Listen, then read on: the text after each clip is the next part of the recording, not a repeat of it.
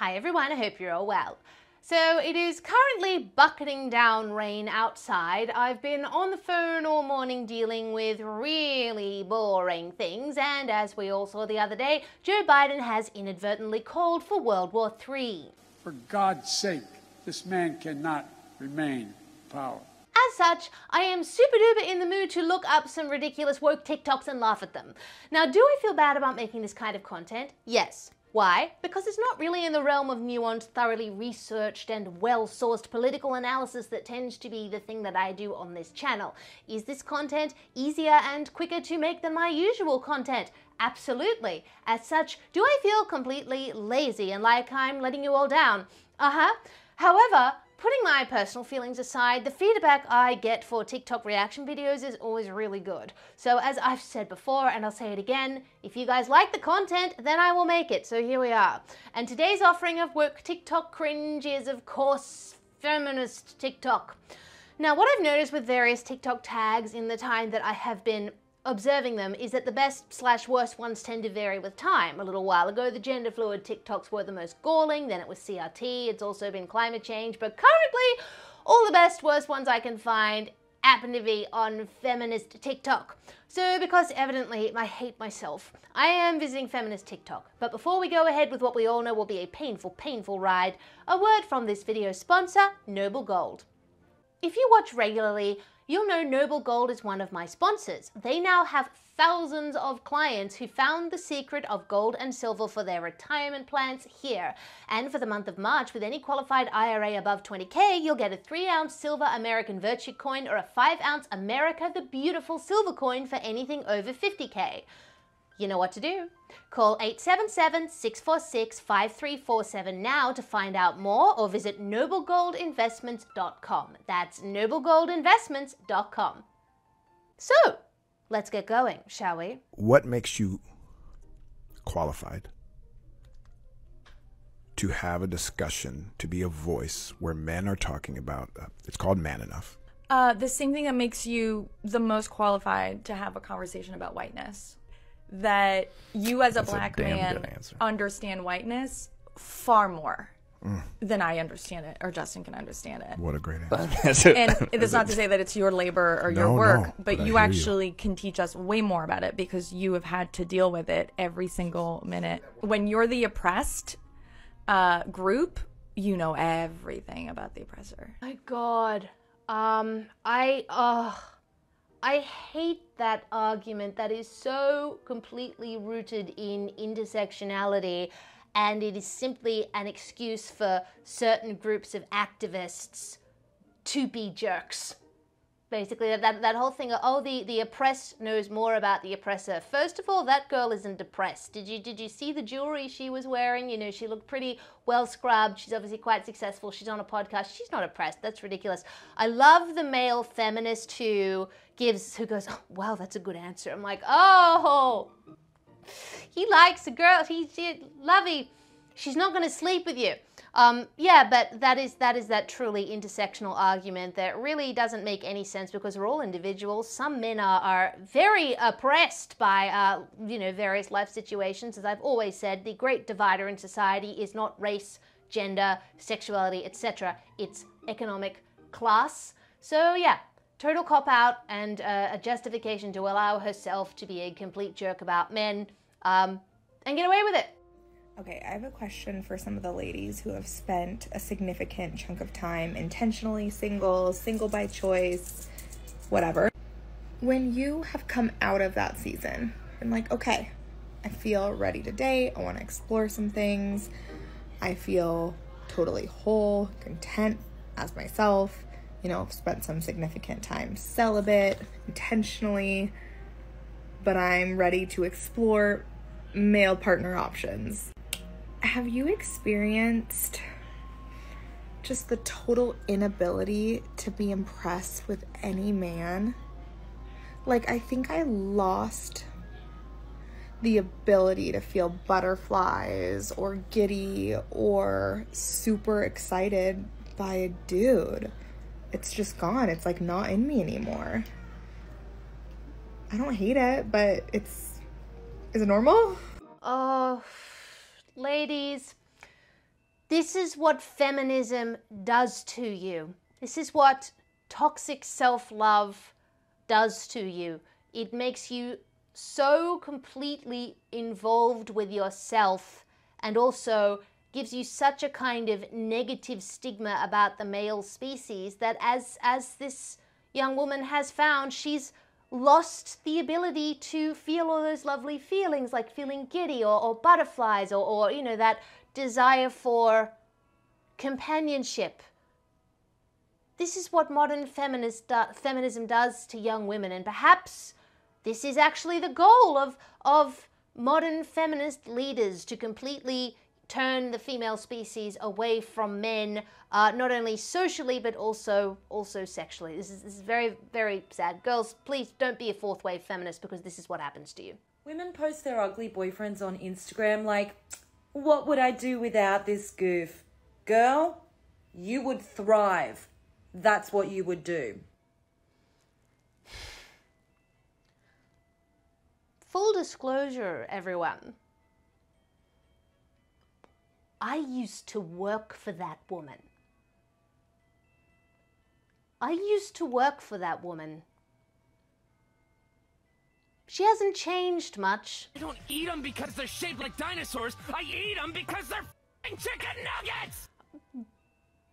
But the problem is, by virtue of this woman saying that her boobs look good in tank tops, she's made a value judgment on them and is displaying them for everyone to see. So unless she wants everyone to completely avert their gaze rather than appreciate the fact that she believes they look great in tank tops, well, I'm sorry, but that's a little bit of kind of, you know, square peg, round hole going on. I think men are better than women.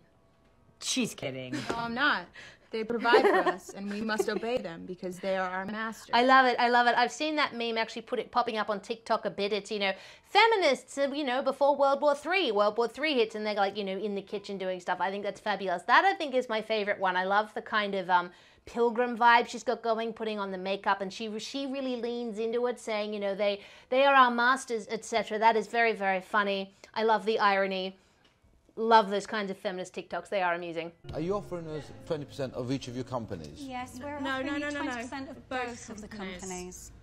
So that's 20% split up. So 5% evolve through training, 15% evolution solutions. Hey? How does that work? How does that work? Well, what do you mean, how does it work? 5% of evolve through You're training. actually giving me 5% of one company and 15% over the other. You're not giving me 20%, are you? Well, all right, 20% is combined over both companies. No, it doesn't work like that. One could be worth £100, right? And you give me 20% of it. That's 20 quid, yeah? Keep it simple. And the other one could be worth... We are women. Oh, we do. I apologise, but we face this. You've got a terrible attitude. Oh! I tell you, on that point, I've got a serious issue with that comment. I can't watch. Do you know how many women I work with? Yeah, yes. Do you want to have a guess? No, I don't know. No, I can imagine. I can imagine. Please have a guess. I've no idea. I don't know who, to be perfectly honest. You don't. Oh my God, that is so embarrassing. I am so embarrassed for that woman. She and her partner pitch an idea that clearly doesn't make sense. And so when she's corrected on it, she immediately drops the gender card. And not only that, indicates that she does that regularly because she said, oh, sorry about it, but we face this all the time. Like, oh my God, she's not going to get anywhere with that attitude for obvious reason, because no one is going to want to work with it. Like, that is the classic feminist response. My idea sucks. I'm criticized for it by a man, therefore it's because I'm a woman, not because my idea sucks. Like, seriously. And you know what I love? I love the absolute death stare the woman on the Dragon's Den panels gives them. It's just fabulous. She, I guarantee you, is thinking, see, This is why it's been really hard for women to be taken seriously in the workplace over the years, because of women like that! I've seen a black man like walking towards me and I cross the street, but I'm always in my head like, please know that this is because you're a man, not because you're black. That is a very problematic TikTok. It's like, oh my God. The fact that she's like, I'm moving across the street because you're a man, not because you're a black man. I'm sorry, she's noticed, you know, obviously people notice color because, you know, we see people, but she has processed the idea of race as well as processing the idea of male, and she has crossed the street. I would argue that she's maybe courting a little bit of internalized racism there as well as the obvious externalized misandry. Just, it's an intersectionalist dream, really. Have you ever looked up the definition of a misogynist? I just did for the first time, and it's not what I thought it would be. Misogynist, a person who dislikes, despises, or is strongly prejudiced against women. That is true. It's silly for me to be shocked. That is the definition. But I just always assumed it meant something less extreme. Maybe disrespects, or is arrogant towards. Do you know what the opposite of a misogynist is? It's not a feminist, like me and my friends originally thought. It's a whole other word we didn't even know existed. Misandry is the hatred of, contempt for, or prejudice against men. And I hated that word, because on my worst days, I'm afraid that definition fits me. And it doesn't sound heroic like feminist. It sounds villainous, evil even. The way misogynist sounds like a predatory dragon come to devour any female to cross its path. It's embarrassing to count the amount of days I have allowed that dragon to take on its female form inside of my heart. My mouth burns with hatred as I use my words as a flamethrower. I hate men. All men suck. Even the good ones are just pretending. Men are beneath me. But the gross part is that it's considered acceptable for me to say these things out loud today. But if I ever heard those words come out of my brother's mouth, I hate all women, women suck, women are beneath me, our society would burn him at the stake, myself included. But my culture says it's okay for me to say those types of things. I'm not a villain. I'm a hero. I'm standing up for myself, for all women. So they fuel the fire and I continue to rage, letting my stored up unforgiveness and pain belittle and set the male species in flames. I hide behind the wrong word, becoming everything I once said I hated about them. Am I pro-woman, or am I really just anti-men? That is a fascinating and very based little TikTok. That was not what I expected it was going to be, actually.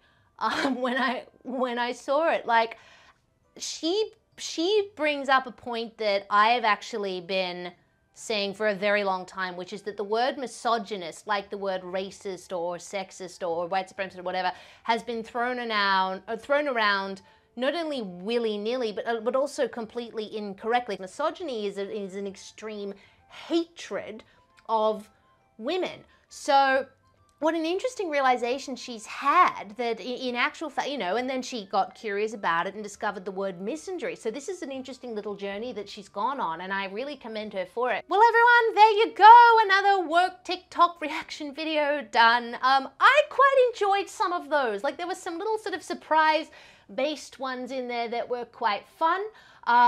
Yes, let me know what it's still... None of it gives me hope for the younger generations of women when I do these kinds of videos. So let me know what you think in the comments. Which is your favorite? Do you have any other suggestions for TikTok content I should react to? I would love to hear your thoughts. If you liked that video, please remember to like, subscribe, share, leave me a comment. And if you really, really liked it, then check out the video description for my subscribe star link and other ways you can support me.